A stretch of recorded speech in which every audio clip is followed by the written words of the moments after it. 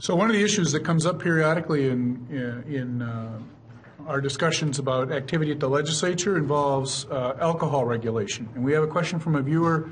This is kind of getting deep in the weeds, but I'm going to ask the question anyway and see if anybody here has some knowledge about where this is going. We have a viewer who wants to know, what is the panel's position on lifting regulations to allow for a beer tap room / cocktail room combination? There's apparently been some discussion about this. Anybody here have an expertise in alcohol regulation? Want to share that with us? I don't know if I have expertise, but I do chair the Commerce Committee, and alcohol is under our purview.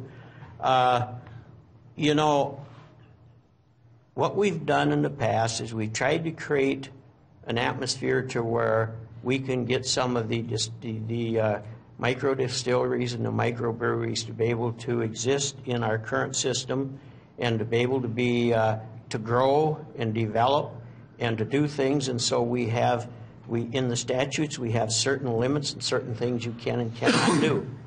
And one of the things at this point is not allowed is to have a tap room for your brewery in conjunction with your distilled products that you may manufacture in the same tap room.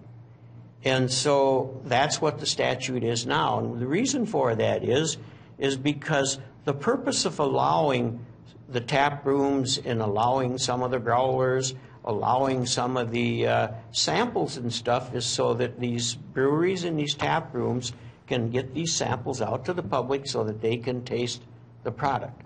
But it wasn't meant to be a bar, or it wasn't meant to be an off-sale liquor store. And so that's where the statute kind of gets involved and says, no, we're not going to allow that because we're not trying to create off-sale establishments. So that's where the statute is at this point.